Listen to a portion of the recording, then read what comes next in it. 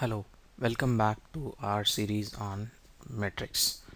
In this video, we shall learn about invertible matrix, that is matrix which has an inverse.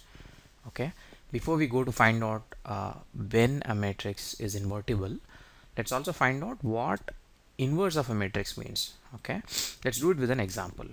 See, here we are given two matrices, matrix A and matrix B, and we're trying to find out the product of A with B. So from our earlier videos we know how to find the product of two matrices. Let's just do that here, right? The first element will be 2 into 2 plus 3 into minus 1, which will be 1, right? And the next is 2 into minus 3 and 2 into plus 3, which will be 0.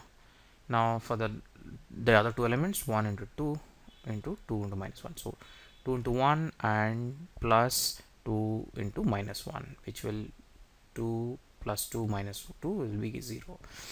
Now the last term would be 1 into minus 3 plus 2 into 2, which is minus 3 plus 4 will give you 1. So the resultant matrix is actually an identity matrix. Remember from our earlier videos, identity matrix is a one where the diagonal elements are all 1 and everything else is 0. This is an identity matrix.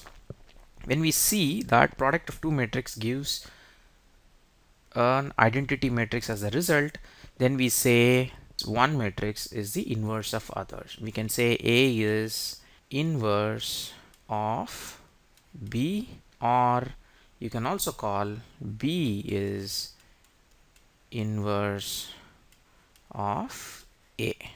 Okay, and this is denoted as B is equal to A inverse. So when you multiply the inverse of a matrix with itself, it will give you an identity matrix. Okay, now let's find out what is an invertible matrix. For a matrix to be invertible, the matrix should be a square matrix. First rule is it should be a square matrix. That's one AB, and will give you an identity matrix, otherwise you won't get an identity matrix. And you remember, all identity matrix are square matrices. Okay, and 2, the determinant of the matrix exists and is not equal to 0. Both condition needs to be satisfied for a matrix to be invertible. Now what is a determinant we will learn in subsequent videos. This is nothing but the value expansion of this matrix, absolute value of this matrix. We will learn how to calculate determinants in a subsequent set of videos. Okay, for now we just need to remember that a matrix needs to be a square matrix for its inverse to be defined, otherwise it does not exist. Okay, now that we know, here we were given two matrices. If we are given A, how to find A inverse is a separate class of problems which we will learn in the next video. Keep watching MathSmart. Subscribe to MathSmart to know when we post a new video and learn more about mathematics. Thank you.